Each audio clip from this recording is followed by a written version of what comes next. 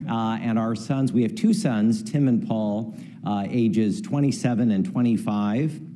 And it is remarkable, and I mean this, it's remarkable to look out in this room and to see exponentially how Providence has grown the summer gathering. It's exceptional to see.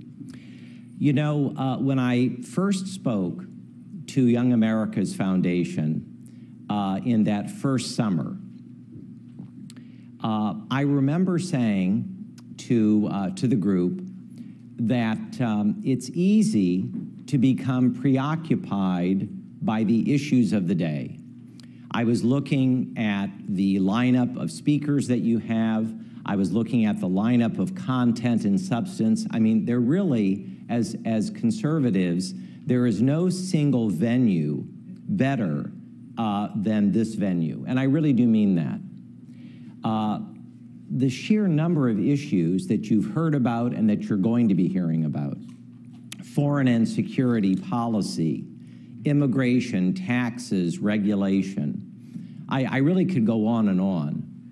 And I thought to myself, going back to the first set of remarks more than 20 years ago, what is the narrative that I can bring to all of these terrific young people, the future leaders of our great nation? By the way, this is the greatest country in the history of man, and I don't mind saying, that I've had a love affair with America since I can remember. What is the message across all of this content and substance, across all of the issues of the day? What is the narrative that is most worthy of those of us who are honored to call ourselves conservatives? What is the most important thing? Is it the size and scope of the federal government? Is it our southern border? Is it the issue of human life? Is it the issue of tax increases or tax cuts, et cetera, et cetera? And when I really survey the most important thing, it is the following.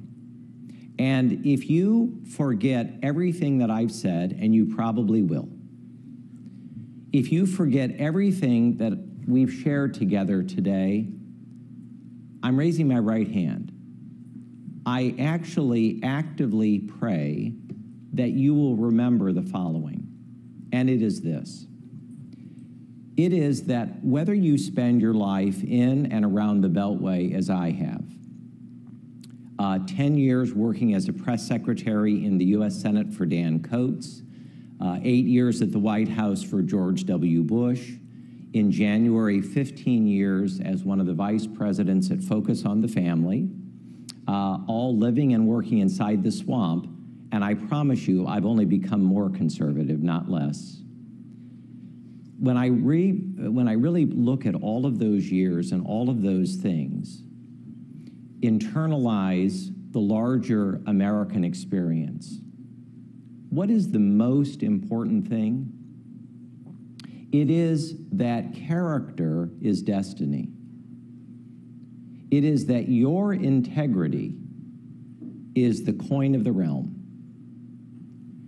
And whether you spend your life in Sacramento or Harrisburg, whether you spend your life in Gotham or Washington, D.C., whether you spend your life in the tiniest, smallest town or village in our great country, or you spend your life in the largest metropolitan area, the one thing I've come to share with you this morning is that as conservatives, your character and your integrity will categorically set the foundation for your life. I'm not going to go into the details this morning, but I have learned the hard way the toxicity of pride and of arrogance. I've learned the hard way that ultimately all things, all is a big word, by the way. It's like the word never, right? I've learned that all things that are built on deception, lies, and half-truths, all things, they all eventually collapse, both in personal life and in the public square and the life of our nation. And hand over heart, it is the single reason that I find it the greatest professional honor of a lifetime to be associated with and to work with ministries like Focus on the Family, where we are preoccupied by marriage, family, parenting, human life, religious liberty, the pronoun battle, and with places like Young America's Foundation. And I want to begin my time with you by taking a step back, if I may. You know, in our founding era, no overstatements, these are facts. You know, Pat Moynihan once said that everyone is entitled to his own opinion, but not everyone's entitled to his own facts. John Adams, our second president, said, "Facts are stubborn things." Yes, they are. Our founding fathers and mothers, it is a fact, they disagreed in real time on the biggest things that there could ever be. Don't take my word for it, by the way. I know who I'm speaking to this morning. You all read American history. You read the diaries and the entries and the letters. It's remarkable to go back into the American founding, even the pre-founding, and to read about what these men and women were actually discussing, what was top of mind, what motivated them to establish a constitutional republic like ours. I want to state for the record that our founding fathers and mothers disagreed on the biggest things that it is humanly possible to disagree about. You know, many of them believed that we should never have a standing military, and others believed that every state should have a fully armed militia. Our founding fathers and mothers disagreed about whether we should have a national currency. Some said there should be 13 forms of money, and some said, no, no, no, we need to have a treasury, one American currency. Several of our founding fathers and framers believed very firmly that ipso facto, if a state wanted to opt out of the United States, they should be able to opt out, fairly easily, actually. And others, as early as 1776, asserted just the opposite, that we were becoming and would become one nation. These are very big things to disagree about. I could name a host of others. But I want to focus this morning on the single thing that our founding fathers and mothers, the first generation, formally as Americans, I want to focus on the one thing that they did not disagree about. They were preoccupied with ancient Rome. Now that sounds a little strange, but I promise you, they were preoccupied by a moment in Western history where it ceased being the Roman Republic and became the Roman Empire. I mean, incrementally, this ancient republic, which fostered liberty, ceased to think of its people as citizens and began labeling them subjects. The great Roman Senate, one of the greatest institutions for freedom in the history of Western civilization, ceased its power as a catalyst of liberty, and of course, altogether, the Roman Republic evaporated and became the Roman Empire. There was the rise of the Caesars, the forerunner to czars. What I'm suggesting this morning is that freedom is a very fragile thing. And there is no moment ever, even in a great nation like ours, where we are the greatest country for freedom and liberty now and shall always be. And the larger historical question is, why? Why? This is where our founding fathers and mothers were preoccupied. Why did it cease being a republic and become an empire? Why did people just like you, in real time, see their citizenship evaporate? Why did that happen? And overwhelmingly, the conclusion was the following: that there is another side to freedom and liberty, and it's called virtue. It's moral excellence in the leaders and in the citizens. That there is an intimate and direct relationship between the sustenance and the continuation of liberty and freedom over time in a great nation, connected directly to moral excellence, character, and integrity. And the entire beginning of the conservative movement in the United States was in large part a rebellion against the arrogance, the corruption, and the lack of character and humility in the size and scope of what Washington, D.C. was becoming. By the way, in the constitutional debate, you all know that whether you were ultimately a Federalist or a Jeffersonian Republican, that all of them knew from the Roman example and from history that any nation not rooted in decentralization and wariness of power could ultimately become corrupt. Don't take my word for it. When you look at the debates, when you read what was being discussed in the streets of Philadelphia and in New York, the number one concern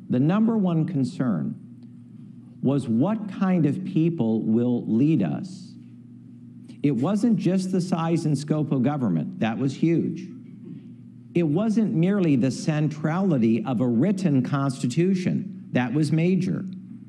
You remember that Thomas Jefferson and John Adams were not even at the Constitutional Convention. Jefferson was in Paris. John Adams was in London. I'm sure they were texting and emailing all the time with the folks in Philadelphia to find how the Constitution was coming together. But ultimately, they said that without a Bill of Rights, they would not support the Constitution. And what was the number one thing that men as different as Jefferson and Adams wanted in the Constitution? It was that idea in the very First Amendment of the freedom of conscience and religious liberty. In other words, it's not just a sense of liberation, right, and lack of coercion on the part of government. It was something much more fundamental, that they wanted to build into the American experience the ability of virtue and good character over time. They wanted to give enormous authority, right, to civil society, to churches, to schools, to voluntary organizations. They wanted to move power downward and outward, away from a national or a federal government, and out toward real Americans. And as you all know, in 21st century America, the exact opposite has happened. I want to tell you, however, I am an inveterate optimist. The best days for the United States are ahead of us. And despite the difficulties that we are having in our country, culture, and civilization right now, the best days are ahead of us because of a generation like you.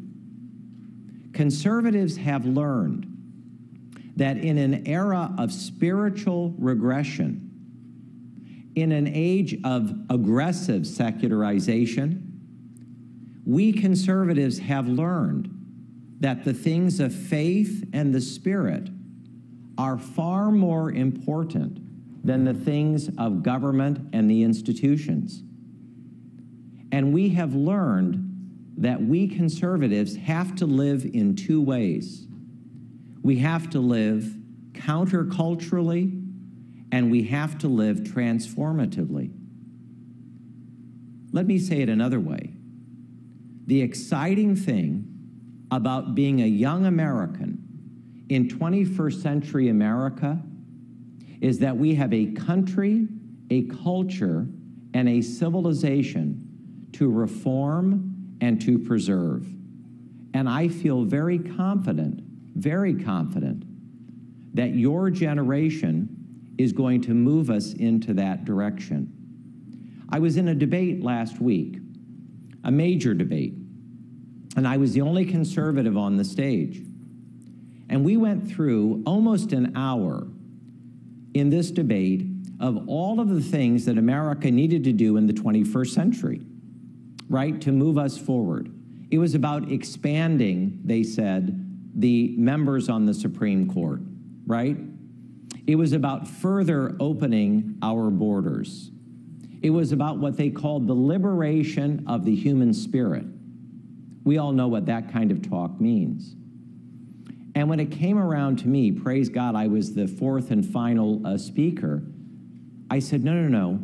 We need to focus on limiting the role of Washington, D.C., shrinking the government, shrinking the regulations, shrinking the tax base, but increasing the quotient of character and virtue in the rising generation of young Americans.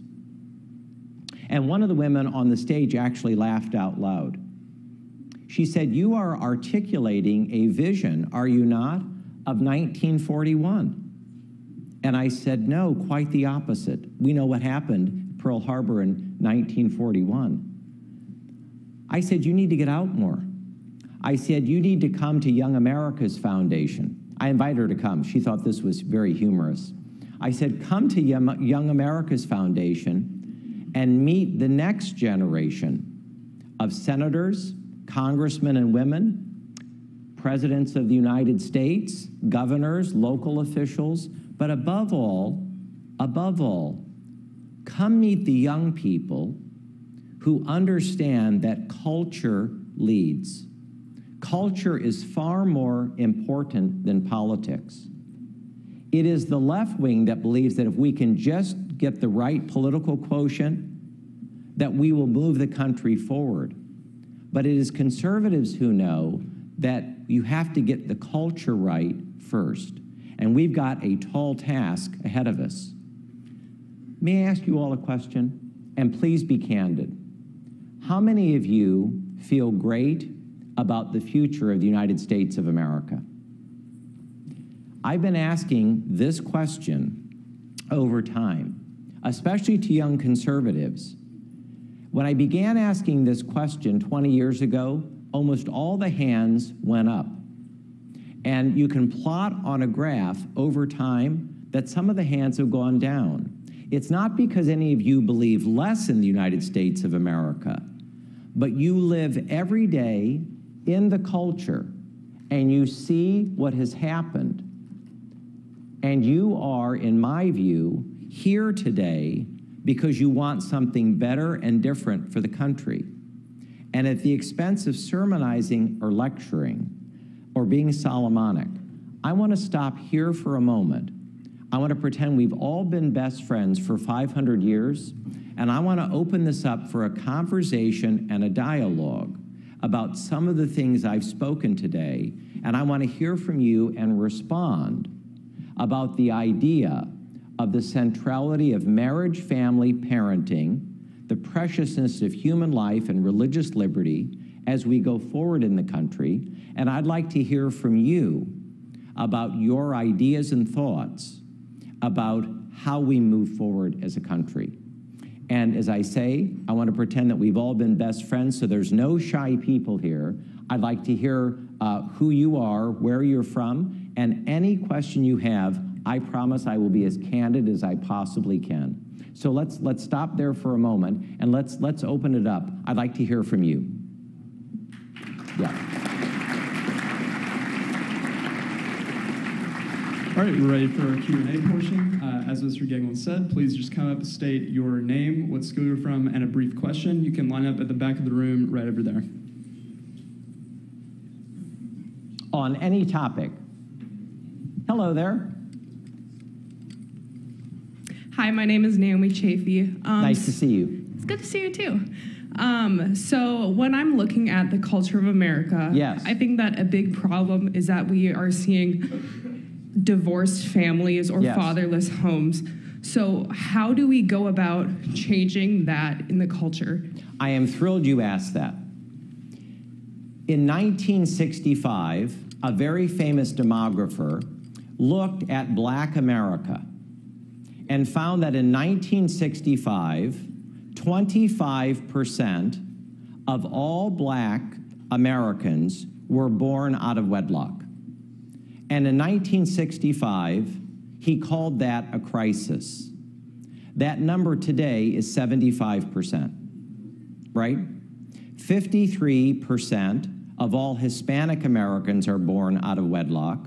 And for all native-born white Americans, that number is 33%, 1/3.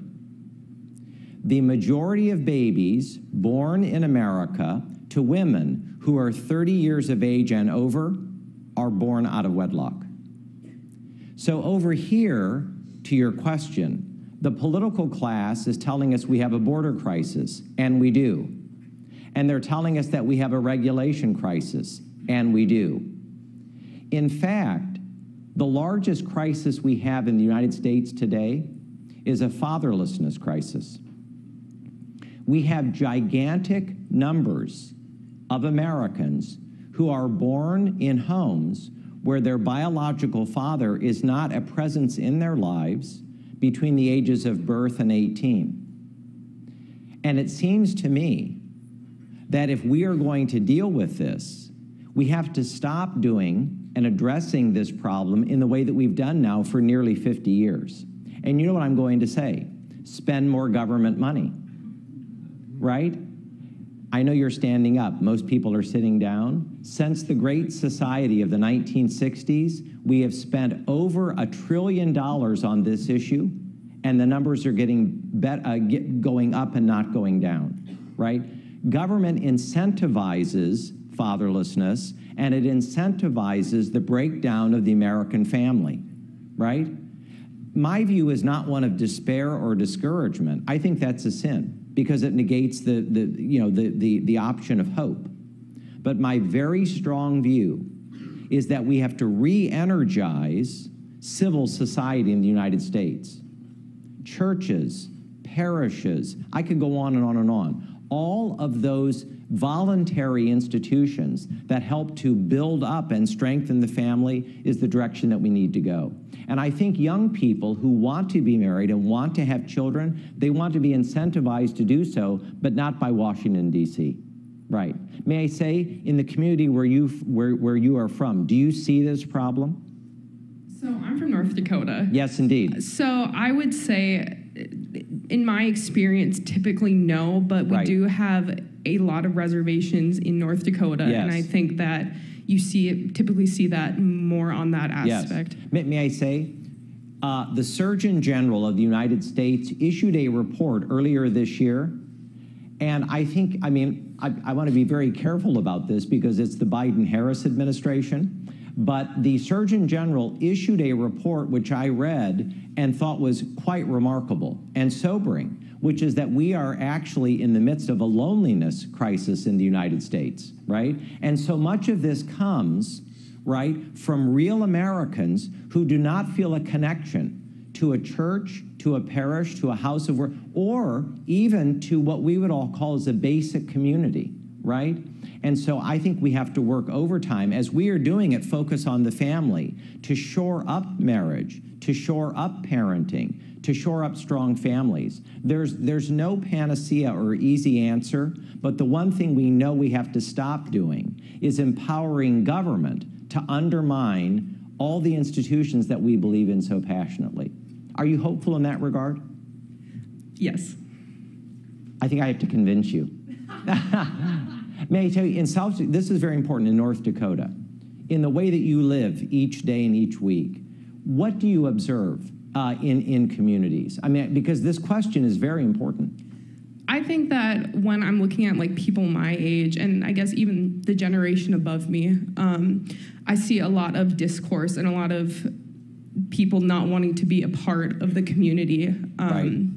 And that being like in the nuclear family is not encouraged anymore, and like the sexualization right. of our culture is just yes. so. It's just everyone is just doing it now that it's like right. Right. People aren't being encouraged to have kids within the family right. marriage, and that they would rather just like yes. go sleep around and not right. understand the consequences. My friend, I'm very glad you brought this up, because our major cultural institutions are completely controlled by the left. Yeah. All of our major universities and colleges, right? Much of the brass of the United States military, all of the public school systems in the United States, right? Hollywood, Silicon Valley, Wall Street. You know, we can no longer look to say Silicon Valley can help resolve this, or Hollywood or Broadway. I mean, this is where the left repairs, okay? This is not Silicon Valley's country. This is not Wall Street or Hollywood's country or Washington, D.C.'s country. This is our country, right? And it begins as conservatives at the local and regional level. I think we have to rediscover that and then help to nourish and replenish those roots. Right. Be of good cheer. Thank you so right. much. Thank you so much. Right.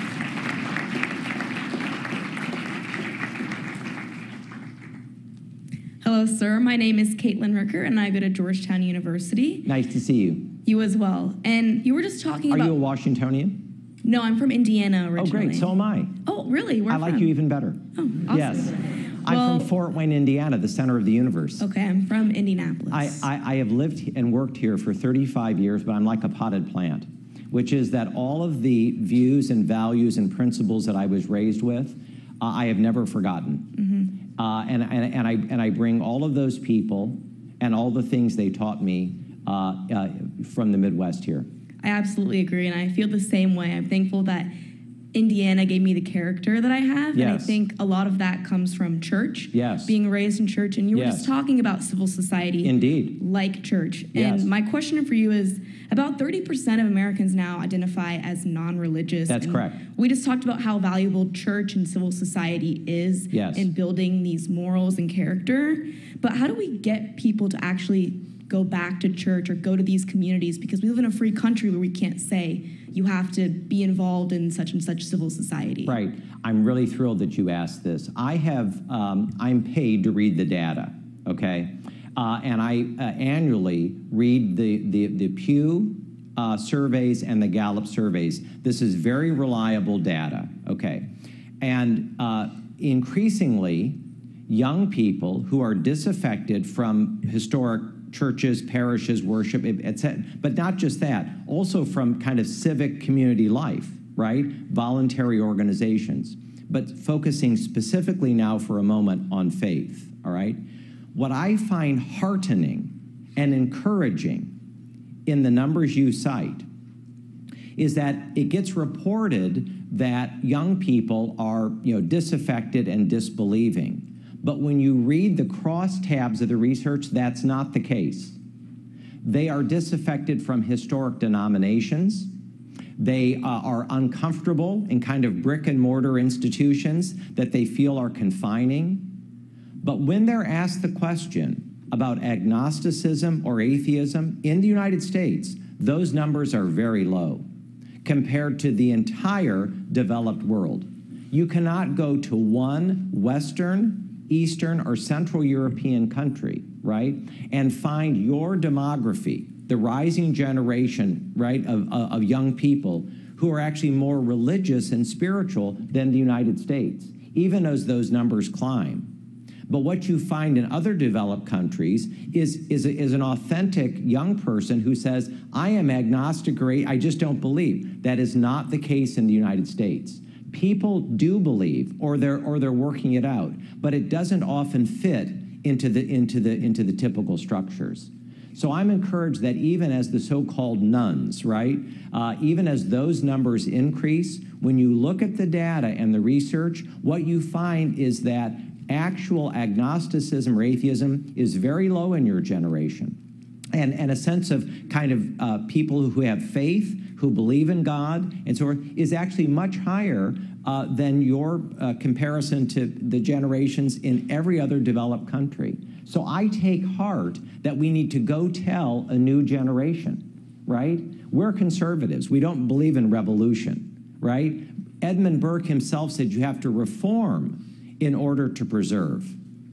So I think we have to reform in order to preserve. We have to go share, right, the faith. We have to be very eager to be patient because it's one-on-one. And I must say, I welcome social media. I really do.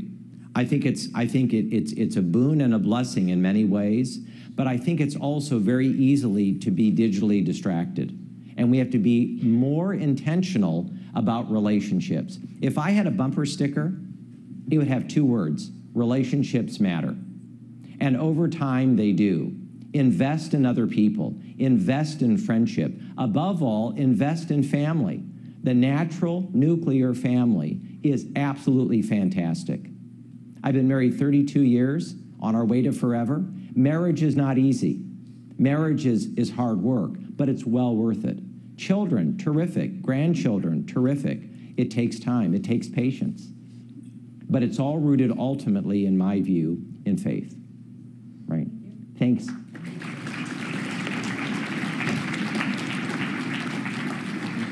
Hi, my name's Max Langman. I go to Liberty University. Nice to see you. I've been an adjunct professor in the School of Government at Liberty for 17 years. Oh, really? Yes. Nice. Well, I love the name, Liberty. Yeah. So my question is kind of, I see people, especially where I live in California. Yes. People are... Where in California are you from? San Diego. Okay, sure. A lot of people are going back to church. Yes, they are. But I feel like as a community, based on what I'm seeing, it's like they go in, they feel good, and then 10 minutes later, they completely forget about the whole message. Right. So I guess my question is, how do we, or how could I or any other people kind of like help them kind of live out the Christian life, I guess? George Orwell famously said that the first duty of an intelligent person is to restate the obvious. And sometimes, as believing Christians or believing Jews, sometimes I think we take too much for granted. That we assume that because we've been raised this way or have been taught this way, right, that most everybody else has as well. But for many of the reasons that I talked about this morning, we're at a different place in the United States, right? So I think in my strongly held view, we have to build relationships with other people. We have to earn their trust and right to be heard. And then at that point, we have to share the gospel of life. And I think that that is the beauty of faith, right? That we don't push it, right? We don't lobby for it, but we share it organically. And I think it takes time. But the beautiful thing is the following, and I feel this with every fiber of my being. The thing is, faith has a power of its own. And there will come a moment in everybody, I hope nobody here has ever been in a crisis. I've been in a crisis. And I pray that no one here has ever been in one.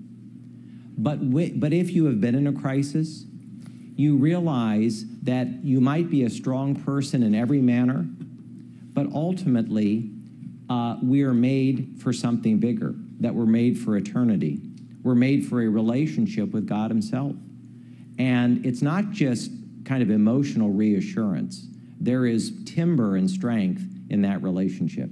And I think it's very concurrent with the best in the American experience. In the United States, faith is a fundamental part of the building of our country, right? No Judeo-Christian tradition, no United States of America. They go together.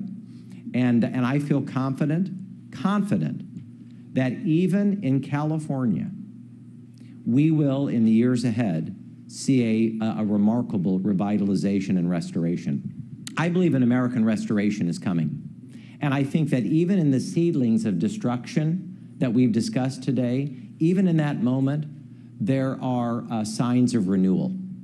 And the best days, as I say, for our country are ahead of us, but they are concurrent, in my view, with a revitalization of faith. Yeah, take heart. Right, right.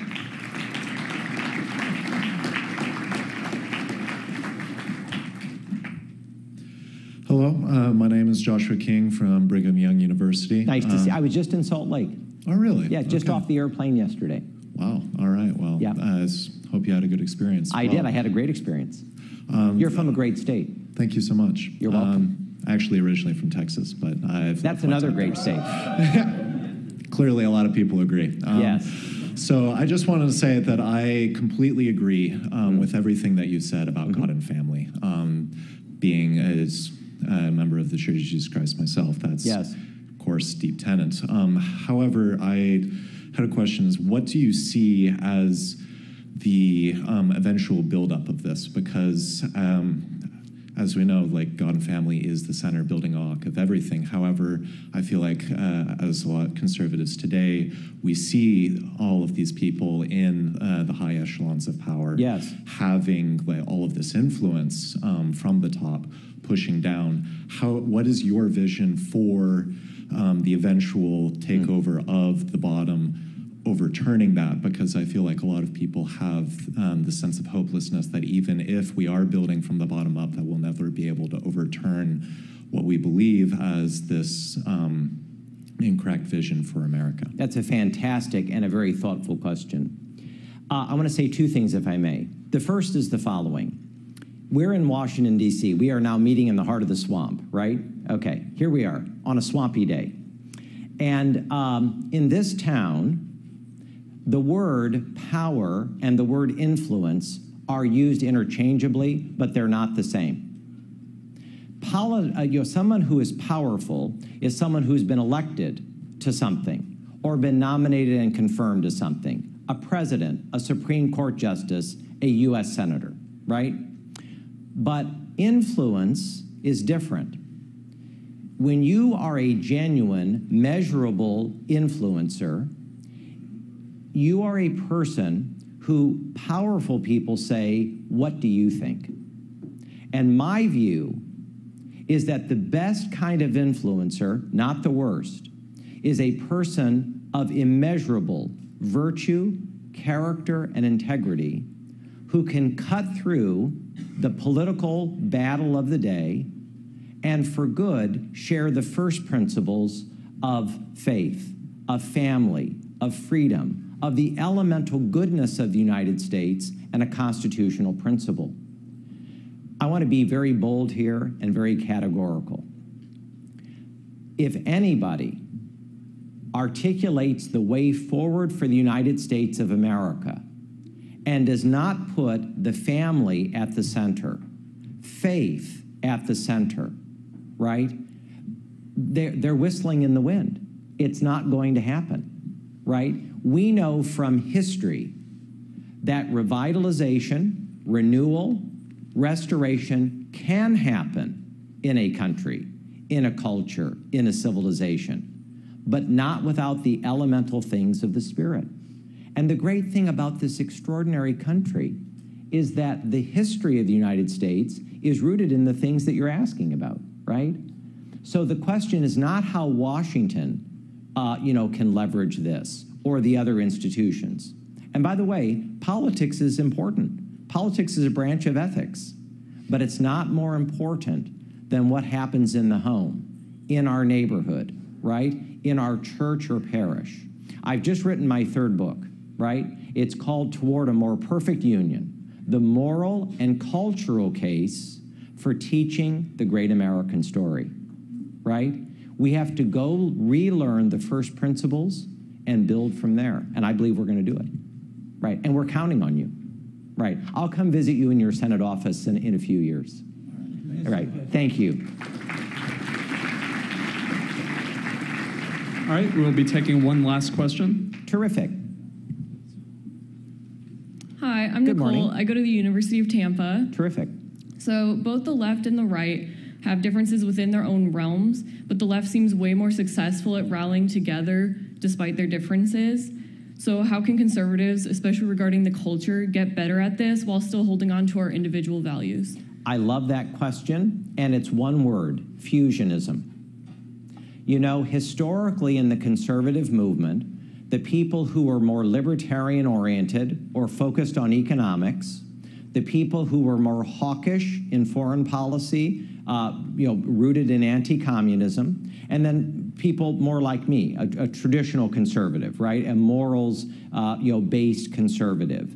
The three camps that comprised American conservatism, we got together and we determined that we were not going to articulate all the things on which we disagreed, but from the great Ronald Reagan, we learned that someone who agrees with you 80% of the time is called your friend, right? The left is eager. They are eager to put their differences aside in all the different camps of the left, and there are many. And they are eager to say, but what do we have in common? And as we all know, it's from there that they leverage forward. In my view, 21st century American conservatism has to become comfortable that the purpose of what we do, if we are going to move forward from a conservative worldview, is to not get into rooms with other conservatives and begin to argue and fight about all the things that we disagree about, but it's to get into a room and to say, but what do we agree about? And it seems to me that in 21st century American conservatism, other than the things that I've spoken about at length this morning, the one thing that we overwhelmingly agree on is the centrality of the United States Constitution. If we lose the Constitution, we will never get it back. And it seems to me that the way forward for your generation and frankly, my generation of conservatism in this century is to refocus with other conservatives, not on the 20% where we disagree, but in the Reagan-esque view of the 80% where we do agree. Rooted in the Constitution and say that's the way forward. And I feel very confident that we're already doing that. I want to mix and match for one moment. 2024 is on the cusp, right? We're going into an incredibly consequential year. Hand over heart for the last time, I feel confident it's going to be a really good year for conservatives. I believe we are going to win the White House. I believe we are going to win the United States Senate. I believe we are going to win the House of Representatives, and I believe we are going to win the majority of governorships and the majority of the state legislatures. And that means that we are going to move forward in a brilliant way on the future of the United States Supreme Court and the federal courts. Good things are on the horizon, but ultimately rooted in the timelessness of the institutions that we're talking about. Yeah. Are you ready to win? Yes, of course. Yes, buckle up. Here we go.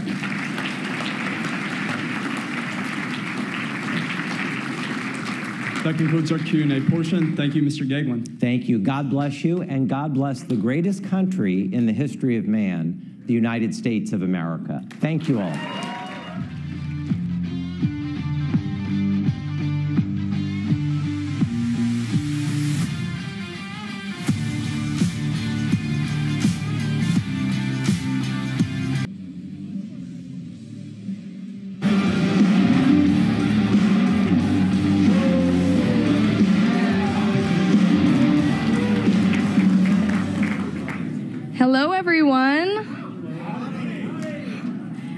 the honor of introducing our next speaker, Speaker Newt Gingrich.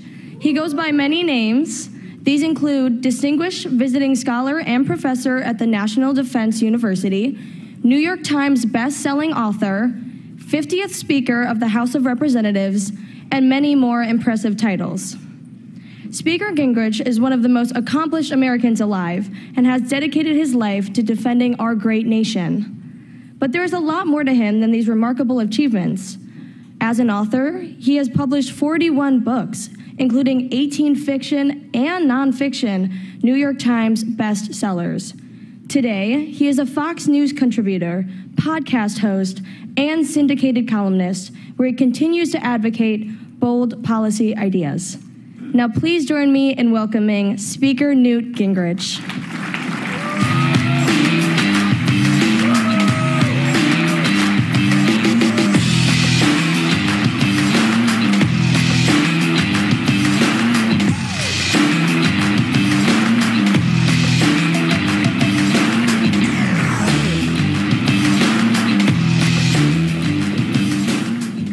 I've spoken to many of these annual gatherings, and one of the reasons I'm always willing to do it is you guys are so generous when I walk in that I feel better just by the act of how nice you are and how much you applaud.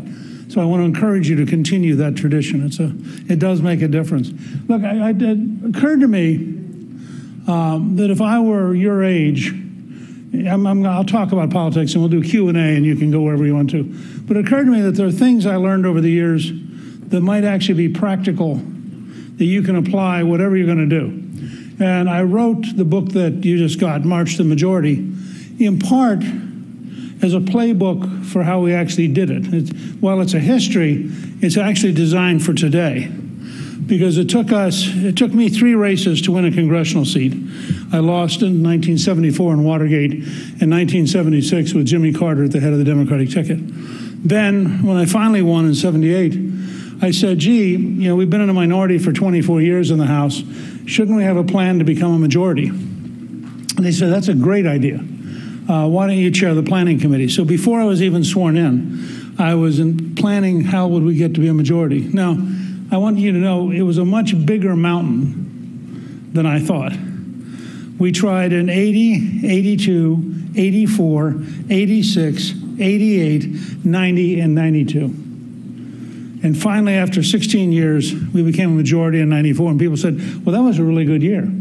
Well, yeah, but all the years before that, we were learning, we were making mistakes, we were growing, and we had to build a new party, both a new party in size. The House Republican Party just wasn't big enough. It was like a mid-sized college team playing the Super Bowl.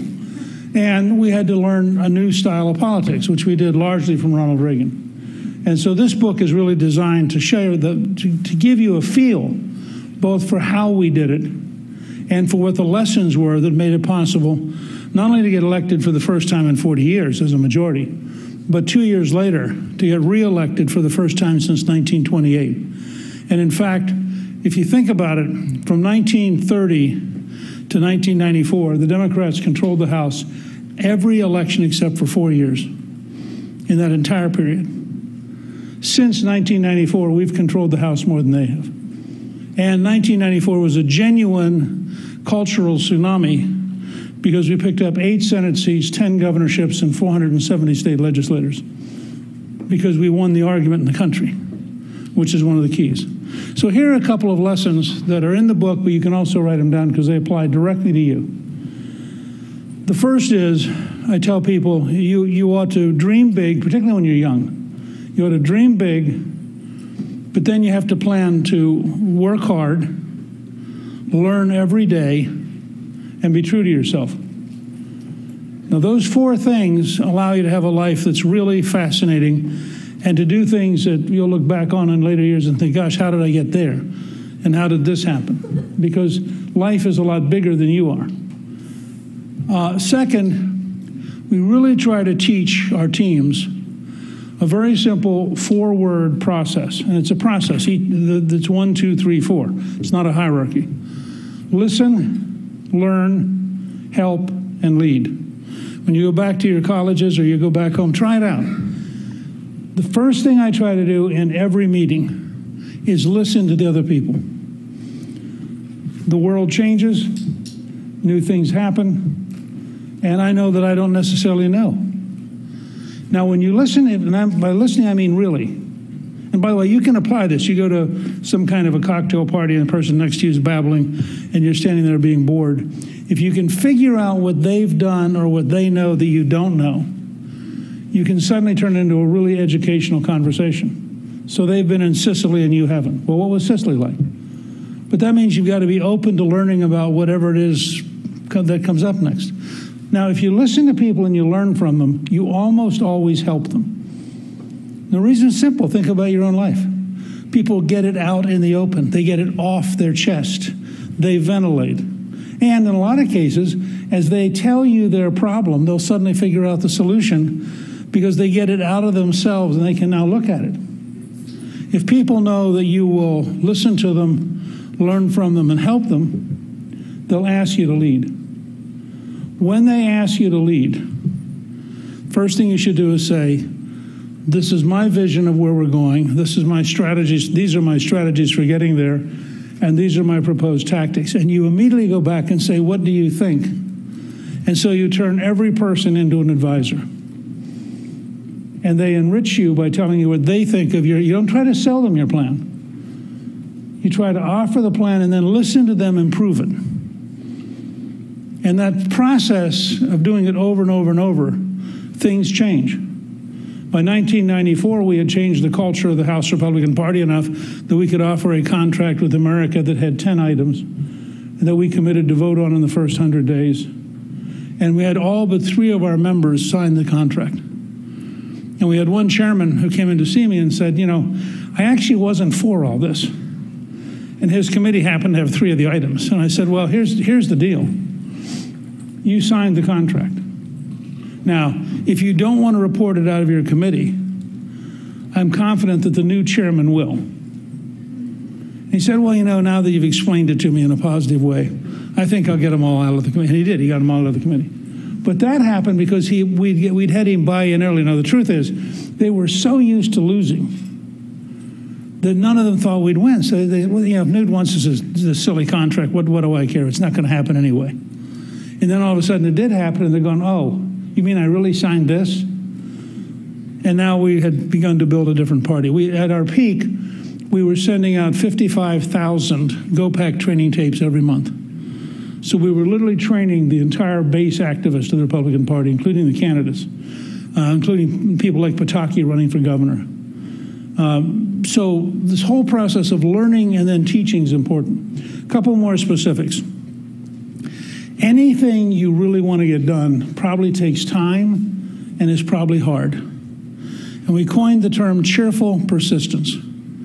If you're not willing to persist, you're not going to get anything. But in America, grumpy persistence, angry persistence, depressed persistence, they don't work. I mean, think about your friends. If your friend's grumpy all the time, you don't want to listen to them. If they're depressed, how are they going to lead you? And so you have to be cheerful. And if you are cheerful, it's a very strange part of American culture. If you're cheerful, you can get away with almost anything. Now, the leadership didn't particularly like me. The leadership was used to losing. They were used to being, pleasant with the Democrats and getting crumbs off the table from the Democrats. And I was causing trouble. But as long as I went to them cheerfully, they had a very hard time saying no. So I'd go in and say, we really have to become a majority, don't we? Well, you can't be the leader and say no. So they thought, this guy's stupid. We're not going to become a majority. But I have to say yes. I said, great. Well, since we have to become a majority, we're going to do X. And a little minor trick here. You never ask for a yes. You ask for a no. Remember, if the person who has to give you permission is risk averse, they won't want to say yes. But guess what? They won't want to say no either. So I would always say, unless you object, I'm going to go do X. Well, they didn't want to object because that put the burden on them. But then that meant I had to carry the burden of doing it. And occasionally, frankly, it blew up. I mean, I got a reputation somebody once said I had 10 ideas a day and one of them was good. But I was churning. I was trying to figure out how to do this. Once we won, we negotiated with Clinton. And the size of our majority was so great that they literally had a White House meeting in June of '95, and the liberals on the White House staff said, you have to stand up to Gingrich and you have to fight for liberalism. And Clinton, who had been the youngest governor in the country in 1978, lost in 1980. And he lost the governorship, he lost the state police car, he lost the airplane, and he lost the salary. And so he'd figured out losing was not good. And he said to the White House staff, if I do what you want, I'm going to lose the presidency in '96. But if I work with Gingrich, I might get reelected. So we sat down, we got welfare reform, we got Medicare reform, FDA reform, telecommunications reform.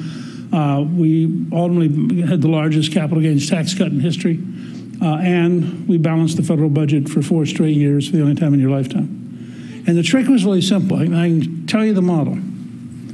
In a free society, everybody has to win. So think of it as setting up a box. One side of the box is what he has to have. One side of the box is what I have to have. Part of the box is what he cannot give up. And part of the box is what I can't give up. Now, in between those 4 sides, there's a deal somewhere. But you have to be aware of all 4 sides. And you have to think it through, and it takes a lot of creativity. We met for 35 straight days, not straight days, we met for 35 days, face-to-face, in getting the balanced budget done. And that's what it took. And it took a lot of listening and learning. So those are just general ideas. I'll give you one last one that may surprise you. If you can train the people you work with to learn to say yes if rather than no because, you will get a dramatic increase in productivity. Now, let me give you, think about just the way humans react. I have an idea. Why don't we have pizza for lunch? You say, no, we can't have pizza for lunch. Now, first of all, no is a downer. You just rejected me. And now I got to decide, do I care enough about getting pizza that I'm going to argue with you? Or do I just kind of withdraw because you hurt my feelings? But if you said, yes, we could get pizza for lunch if only we had money. Now, first of all, you just gave me the same information as the no. But because you said, yes, I feel better. You listened to me and you made me feel good.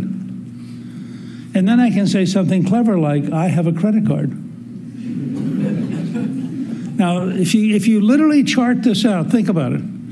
When you say no, the other person is stopped. Their feelings are hurt, and they have to decide whether or not they care enough to argue. When you say yes, they have an increase in endorphins. You've now validated them. They're a smart person. That's a good idea. Unfortunately, we can't do it because we don't have any money. Because you said yes, we're now in a conversation. You didn't end the conversation. You continued the conversation. So, a couple of thoughts. A lot of what I just told you is how Kevin McCarthy is running the House. He has an extraordinarily hard job, much harder than mine. First of all, I was the guy who brought us out of the wilderness after 40 years, so people will need to say, okay, that worked, why don't we try some more? Second, I had a much bigger majority. You can really understand the Congress if you understand a very simple principle. The Senate is a country club. The House is a truck stop.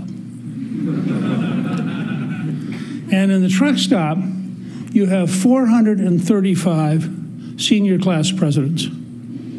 Every single one of them has won their race themselves. They represent their district. They arrive as co-equals. They each have ideas, and they each believe in their ideas. And they have pretty strong egos or they couldn't survive politics. And so you get your side of it in the room, and in Kevin's case, his side is only like a 5-vote margin. So any morning that 6 of them are mad at him, he doesn't have a majority. So he's got to figure it out. I tell people it's like riding a bicycle. He has to keep forward momentum to keep the bicycle up. Because the minute he stops, there are going to be 20 of them who are mad.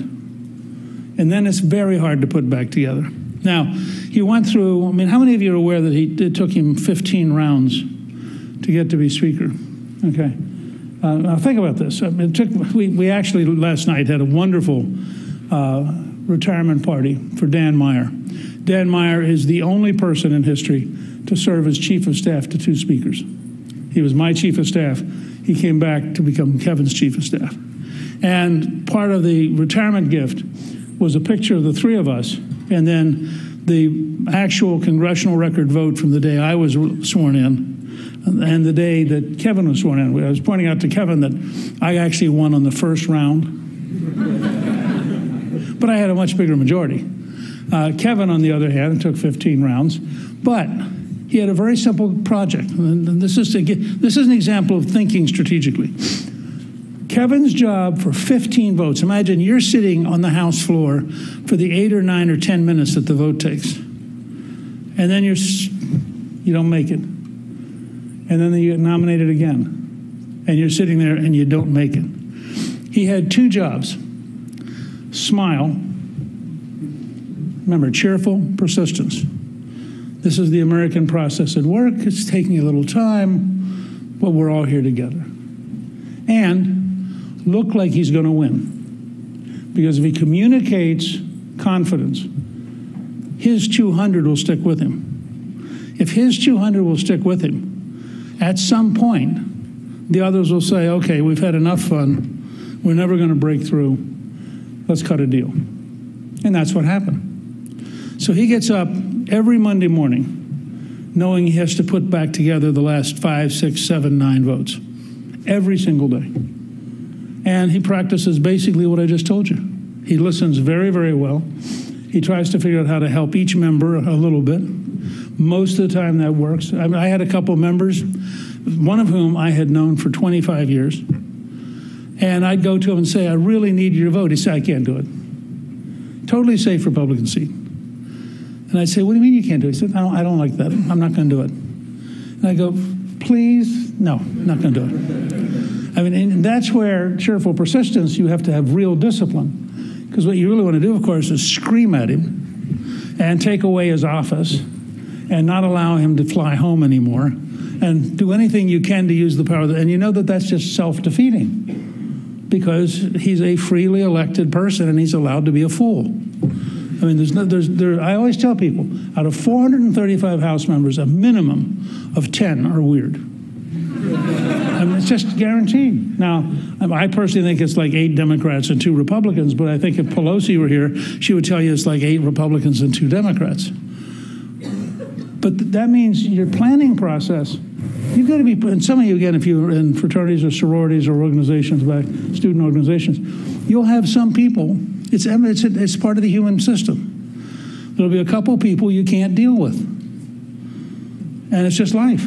And then you've got to figure out how you're going to manage you in order to manage them. Because your first reaction is to get so frustrated that you want to do something. So, 1 or 2 more things, and I really want to get to questions because you guys, it's always more fun when you get a chance to ask whatever you want to. You kind of educate me by what you want to know. So a couple quick things. By the way, I understand that Vivek was here last night. Did he do a pretty good job? Yeah. I should tell you a brief commercial. We do at Gingrich 360, I do 3 newsletters a week and 3 podcasts. They're all free. We've done 2 podcasts with Vivek, and then I did his podcast before he announced. I think he's very smart, and I think he may presently be a serious contender. He's growing, he's articulate, he's energetic, he's different. In many ways, he is to this round what Trump was in 2016. He's the non-politician business guy, and I think I'm very impressed with him, and I think he has a great future. So, a couple of political comments, because you're going to ask it anyway. I think the odds are very, very high that Trump will be the Republican nominee. In fact, I think they're higher. Okay, we now know where the Trump faction sits. They all get together over there in the corner and say, okay, all the Trump people sit here. I think the odds are higher that Trump will be the nominee than Biden. because I think Biden is on a long downward curve. And part of what keeps him propped up is Kamala. I keep telling people you would never want to actually impeach Biden because then you'd get Kamala. And Kamala, without corruption and without cognitive confusion, is more dangerous to the future of America than Biden is. So I think you got to be careful about that. I think the great challenge, and it's going to be fascinating to watch it play out. The House Republicans are the one center of conservatism in the city. Obviously, a Democratic president who's a socialist, which is what he really is not going to be for conservatism. And the Senate Republicans are split. I would say about a third of the Senate Republicans think that this conservative stuff is weird. And again, remember I said it's a country club. And so they think you sort of have to say you're for those things, but you don't want to vote for them. And so the pressure on McCarthy to figure out the right balance. And if you watched him in the debt ceiling fight, the trick was to create a fortress. They passed a bill and they stopped. And they said, we're not going to get into some weird negotiation with the Senate Democrats. We're going to talk only to Biden. And the baseline of our conversation is the bill we passed, because we have the only bill that passed. And they have to do that over and over and over again. And it's going to be very challenging. I'll say two last things. One, the scale of change we need to survive as a country is enormous. Your generation is going to have to fundamentally take apart the entire elite bureaucratic state and rebuild the American system that works. I'm just doing a paper now on federalism and de Tocqueville and Lincoln. Lincoln fought the Civil War with 6 people on the White House staff. The Attorney General had like 9 people. The State Department headquarters had 28 people, 4 of whom were night watchmen. This entire gigantic government bureaucracy, just walk down the street, look at these huge buildings. They symbolize the centralization of power in Washington. They are a direct threat to freedom. And if you doubt that, I suggest 2 TV series, one called Yes, Minister, and the other called Yes, Prime Minister. They were both done by Anthony Jay, who was an advisor to Margaret Thatcher. And he would actually go to the government, find some example that was insane, turn it into comedy, and then make it into a TV show. It was Margaret Thatcher's favorite show. And I really urge you to watch it, because you'll begin to realize how dense and difficult managing these bureaucracies is, because they're totally self-protecting and totally self-serving. So your generation has to, 1, figure out how it's going to fundamentally change the power structure by which the elites govern America. 2, you have to have an honest assessment of what it's going to take to compete with China and India. I mean, these are huge countries. They are going to be enormous competitors. And frankly, if we don't fix our education system, we will fail. I mean, you cannot have people graduating who can't do anything. We have 21 schools in Baltimore City in which not a single student can do math. Not one. Now, how are they going to compete with the Chinese? And so you have a crisis of your institutions, and your benchmark ought to be, what does it take to remain the most successful country in the world? And that's a level of wrenching change at every level. And you're going to have to do it. Either that, or you're going to have to accept sliding into subservience and allowing both your domestic bureaucracy and your foreign dominant countries to define the rest of your life. So your generation will be called to a huge challenge. I think you can rise to the occasion. We've done this before, but it is a real challenge, and it's going to be, I think, a very exciting time, and we're going to have to learn a lot to get it done. So if it's okay, I'm just going to toss it back to you guys.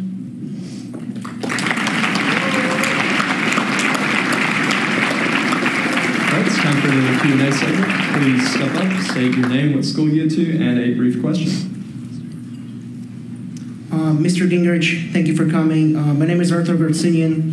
I study at Emerson College in Boston, Massachusetts. I'm originally from Moscow, Russia, and I was born and raised in a very conservative environment for very progressive environment here in America. And, my school is very, very far left. We all have pronouns, all those craziness. And when it comes to abortion, a lot of people are pro-choice, and, professors are very liberal to say that there's a privacy clause and equal protection clause that justifies abortion. And, I had just a hard time arguing about that, and I just want to know your opinion why this doesn't justify abortion. Thank you. Well, first of all, I don't think that there's any, personally, I don't think that there's any clear argument. The question becomes whether or not you're dealing with life. Okay? So if a fetus is not alive, then the privacy clause may apply. If you think, on the other hand, that upon conception the fetus is alive, the question then becomes, what's the level of protection that second life deserves? And can you find a balance that both protects the woman and that protects the baby? And I think most Americans have concluded that abortion can be acceptable up to a certain point, but that there is a time after which it really becomes the equivalent of killing the baby. And for most Americans, that's about 15 weeks. On the left, they've gone to the point of saying not only can you kill the baby on the 9th month on the last day, but in at least 2 states there are bills in the legislature to allow you to have up to 30 days after the baby's born to decide whether or not to kill it. That's a straight-out argument about whether or not babies are alive. So, if you think the baby doesn't exist, I was converted to a more aggressive pro-life position by a woman who came up to me at a luncheon one time and said, that is not a fetus, as far as I am concerned, that is just an organism like a cancer. And I said, let me get this straight. So I get to choose when I look at the sonogram, that's just a random organ like a cancer, or it's a baby. I decided I wasn't much into the cancer concept. But I think people who do believe, in fact, that the baby doesn't exist have a legitimate argument. But it's an argument. It's not. They don't have the right then to impose that on others. And you have to make a decision. Okay.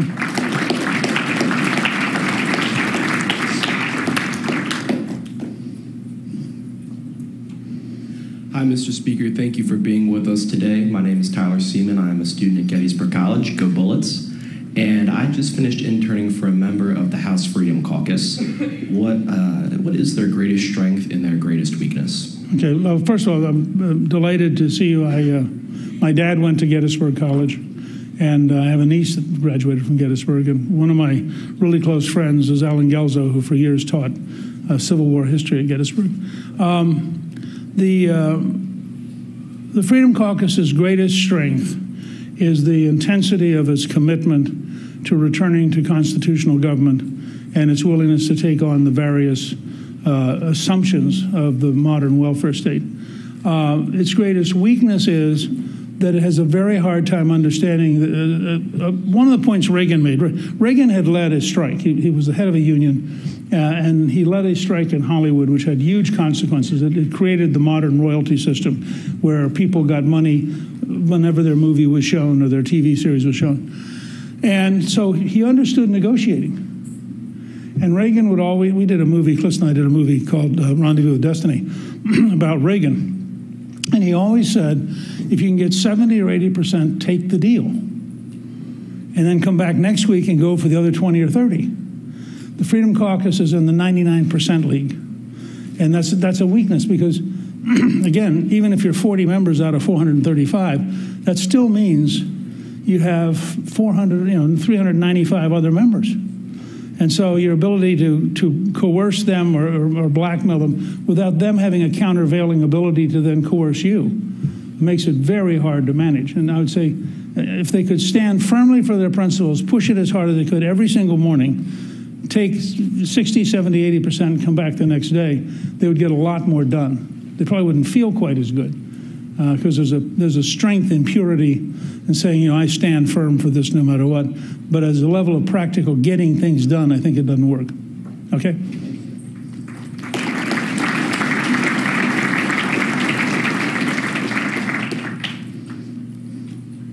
Good morning, Mr. Speaker. My name is Matt McDonald. I go to the University of Alabama, and my question pertains to the 2022 election, sorry.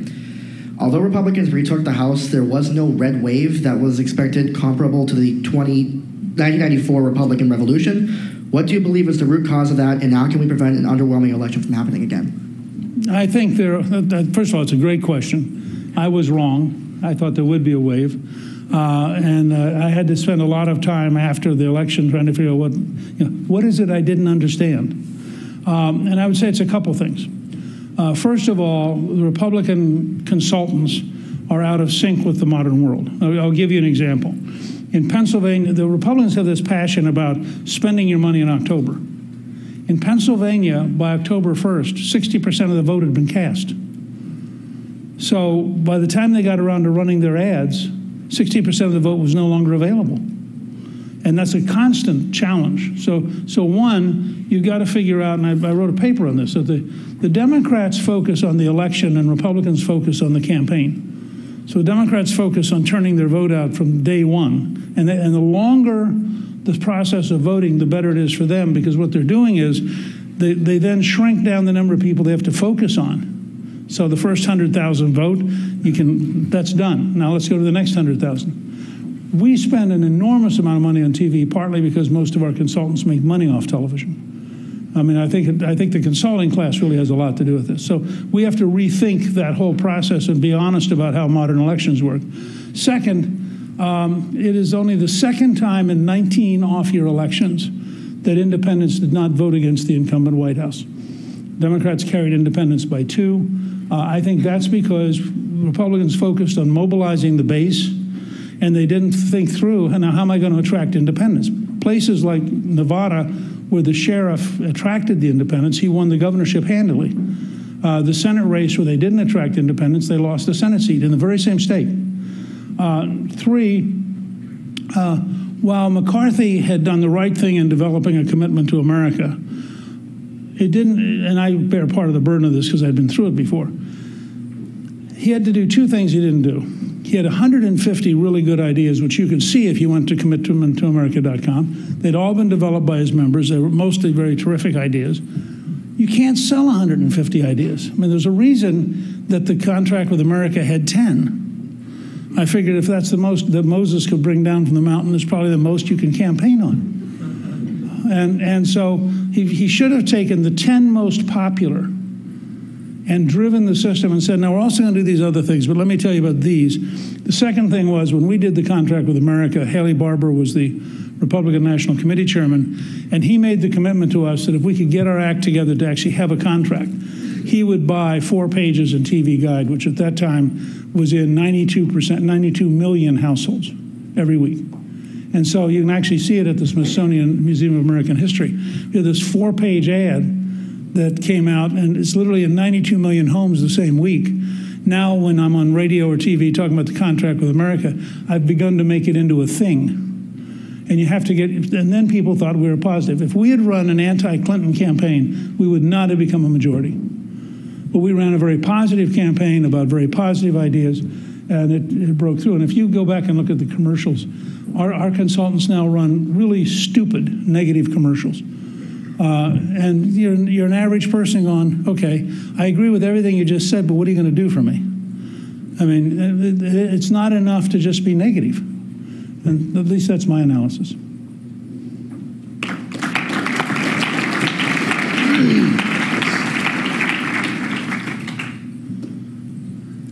Thank you for being with us, Mr. Speaker. My name is Jens Pfeiffer. I'm a recent graduate from the University of Washington. You said a minute ago that a weakness of the House Freedom Caucus is that they don't really have the ability to compromise. But I have to say I sympathize with them pretty strongly because on a lot of the issues that are prevalent today, it seems there isn't a lot of room for compromise. Issues like abortion, like transgenderism, gun policy, etc. So what do you see as the biggest areas where there's room for compromise in the modern political landscape? Well, let's take the 2 you just mentioned. Okay, you can have an honest discussion. If you were for no abortions at any time under any circumstance, it's a powerful moral position, and certainly there are a lot of people who, for religious reasons, believe that. That also is a position that gets you, at most, 20% of the vote. So you actually are taking a position which guarantees the maximum number of abortions, because you're not going to be able to get the society to go along with you. Now, if you say, okay, I want the minimum number of abortions I can get out of American society, then you have to listen to the American people and figure out what's the point, and the point's about 15 weeks. And at 15 weeks, you get over 60% of the country saying that's right, and the Democrats become the extremists. And so the question you have to ask yourself about abortion is, are you prepared to maximize the number of children we save, which won't be all of them? Or are you prepared to feel morally really good while you actually maximize the number of children who die? That's a pretty straightforward choice. On transgenderism, I think there are two pretty straightforward arguments. One is science, and I'm sure this will get me booed off of a number of your campuses, but I'm pretty cheerful about saying that biologically there are men and women, that the DNA is pretty clear, and that it's very hard to argue that it's not true. And I actually don't believe in chest feeding, as the CDC now encourages it, and I actually think mothers matter. So that obviously, one, it's a sign I'm old, but two, at a cultural level, you win that fight. And the fact that Democrats are no longer allowed to define what a woman is makes them, frankly, look stupid to most Americans. But second, if you're going to get in a fight over transgenderism, focus on third grade. You know, do you really think that a third grader is old enough and mature enough to decide that they're confused about their gender? And do you really think that they should then be able to have medicine and operations without telling their parents? And you rapidly find that the most extreme transgender people will, in fact, die on that battlefield. You know, they'll come out and they'll say yes. And in fact, some of them say, you know, baby knows as early as 2 or 3 months.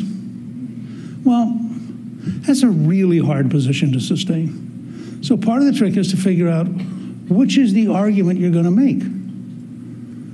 And I think that's, you know, I think what I'm describing is called politics. You know, you can make a case over here for other kind of values. I'll give you one other example, which I think is fascinating. Clista and I went the other night, Speaker McCarthy hosted The Sound of Freedom, which is a very interesting movie. And a number of critics have said, well, he's going after kidnappers in Colombia, and that's a very small percentage of all the children who were sold into sexual slavery. In fact, the most common way you get sold into sexual slavery is somebody you know, either a relative or a friend of the family. And so therefore, this whole thing is misleading. And it hit me. I just did a newsletter about this, urging President Biden to show the movie on the grounds that probably we ought to be able to find a bipartisan consensus that exploiting 6-year-olds sexually is inappropriate. I'm out on a limb here, but I'm guessing that we should be able to do it. Well,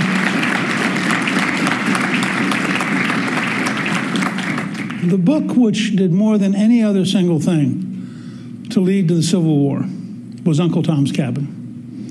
And Uncle Tom's Cabin is a novel. And in the novel, Eliza escapes the slave trader by going across an ice-filled Ohio River. Now, you could imagine the critics of that generation saying the total number of slaves who actually cross the Ohio when it's icy is so small that this is a misrepresentation. But it's an emotionally, unbelievably powerful scene. And when Lincoln met Harriet Beecher Stowe, who'd written the book, who was very short, and Lincoln, of course, was very tall, he apparently looked down at her and said, "I understand you're the little lady who started the war." And the impact of Uncle Tom's Cabin on Northern thinking about slavery was so profound. Well, I would suggest to you, if you see Sound of Freedom, it's pretty hard not to be really upset that children that young, 4, 5, 6 years old, are being sold into slavery. And the movie ends with a line which is accurate, which says there are more people today in slavery than at any time in human history. And my wife, when she was the ambassador to the Vatican, was very involved in this and went to refugee camps and talked to people who had been sold into slavery. And it's staggering how common it is, including in the United States. So I don't know if that helped you at all. Okay, that's going to conclude our Q&A portion. Thank you, Mr. Speaker. Thank you. you all very, very much.